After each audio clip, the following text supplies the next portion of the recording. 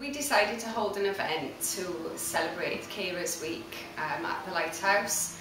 We felt it was important to bring in family members, friends, brothers, sisters, anyone who's supporting somebody else with a substance misuse problem, be that with drugs or alcohol.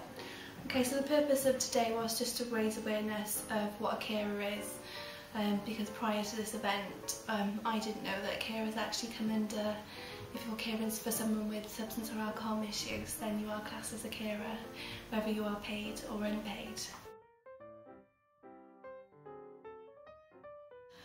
I'm looking after my granddaughter. I've had her for 4 years. Her mum, which is my daughter, she's an alcoholic. I cannot begin to understand what she's going through, but I understand the other side of it, and I'm there just to give her a helping hand. Although I've wanted to disown her so many times, but at the end of the day she's my daughter and she hasn't got no one. She's lost all her family, she's lost her kids. But I'm there, I'm a mum, and I love her to bits, and I just want my daughter back. And that's it, sorry. Well, I've been working with Gail now for the last couple of months. We met, I think it was just after Christmas. Yeah, yeah. She was referred over by Katie from A4E.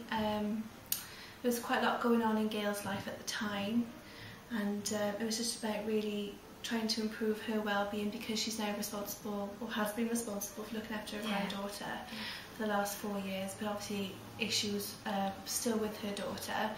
And it was just about finding perspective on things, wasn't it, Gail? And we've done quite a lot of educating around alcohol dependency, to try and look at things from a different perspective, which has helped Gail quite a lot. I understand the other side of it now. Yeah, there's a few things that we've been working on in sessions, and slowly and surely. We're getting there quietly.